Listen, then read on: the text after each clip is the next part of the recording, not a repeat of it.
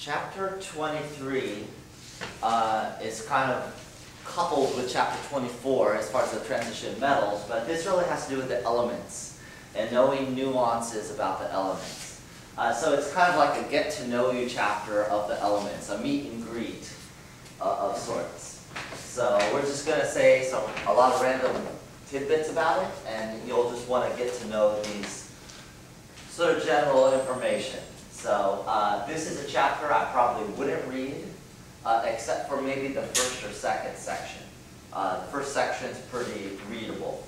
Yeah, first section. After that, it's kind of a disaster. So if I were you, you can just stick with the notes and what I cover, and you should be fine. So, in 1983, the U.S. was a net importer of 64, quote, strategic and critical minerals. And most of those included transition metals. So we're a big transition metal importer. And it is all over the place. Let me just give you a handful of examples.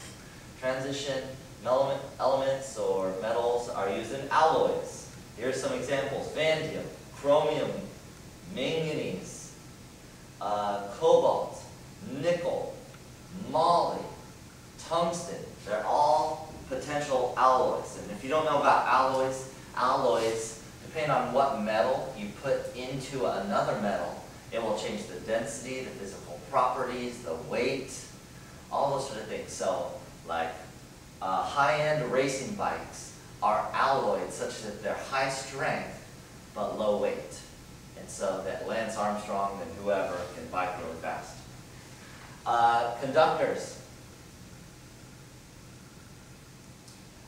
Both silver and copper are great conductors. So a lot of your metal wires and your wiring are copper wires. Pigments. Pigmentation, aka color. Titanium, iron, chromium. There's titanium in your textbook. It gives that white color of the pages. Iron gives kind of a reddish, kind of neat reddish color. Things like that. Photos. Silver.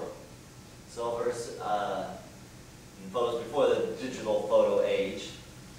Even in biology, in biomolecules. You'll find zinc. You'll find copper. You'll find iron in your blood, and you'll find moly, molybdenum. So these transition elements are just all over the place. They're really important. We use them all over the place, and you probably just don't even realize it. Fireworks, I could put fireworks over there. They're all over fireworks, etc.